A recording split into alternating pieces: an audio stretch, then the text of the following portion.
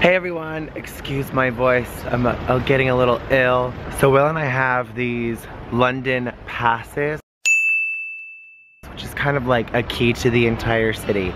Well, not the entire city, but there's a huge list of landmarks and things to do with this pass. Just pay for the pass and you get to go to all these places. It's like all access. Yeah, you don't have to pay the fee, you just go to the front of the line. Because if you were to do all these places and pay per ticket, it would be way more expensive than just having this pass. So this is the route to go. First stop is the Tower of London. The Tower of London.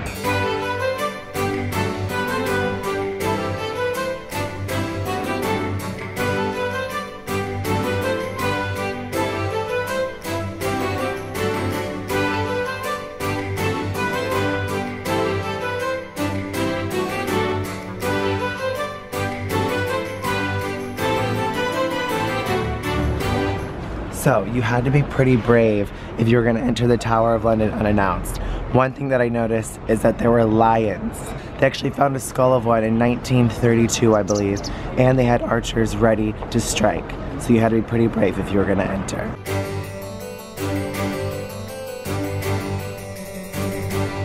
Wow.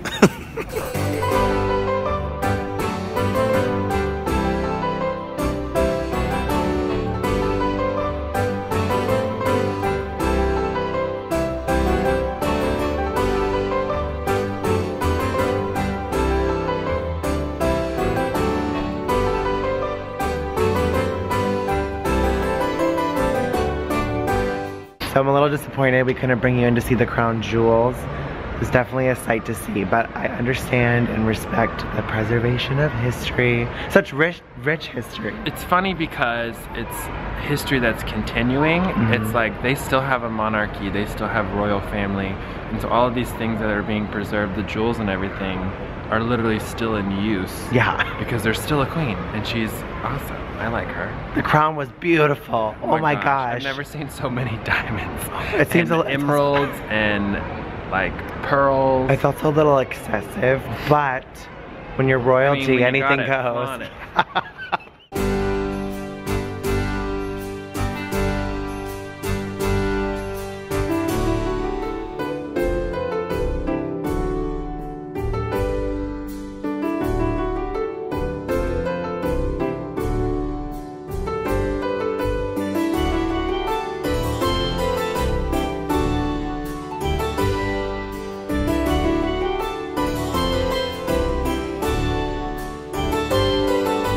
This is probably one of the most interesting towers in the Tower of London. It's called the Salt Tower, which was known for keeping dangerous prisoners. Apparently there was a king, a Jesuit priest, and someone accused of sorcery.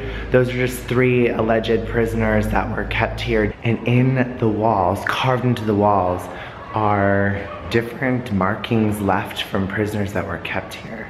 That actually gives me chills just thinking about how much history this particular tower has.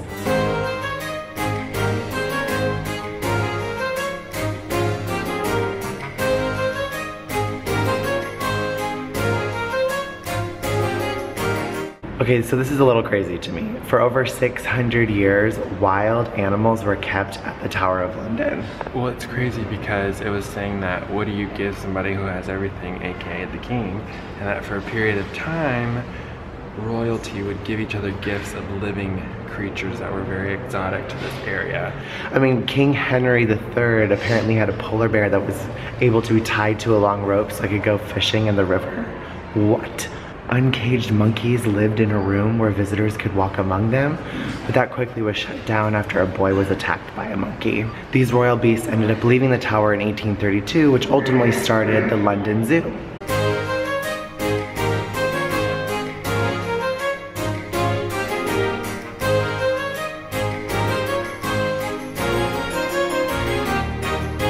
The Tower of London actually had a huge part in the First World War. It was used as a military base and fortress where they recruited, deployed, and trained men to go fight in the war. Despite daily air raids, they still opened this to the public for visitors to come visit. During the First World War, only 11 men were executed here at the Tower of London. who were accused of espionage. This was actually the first executions that took place within the walls of the tower since 1747.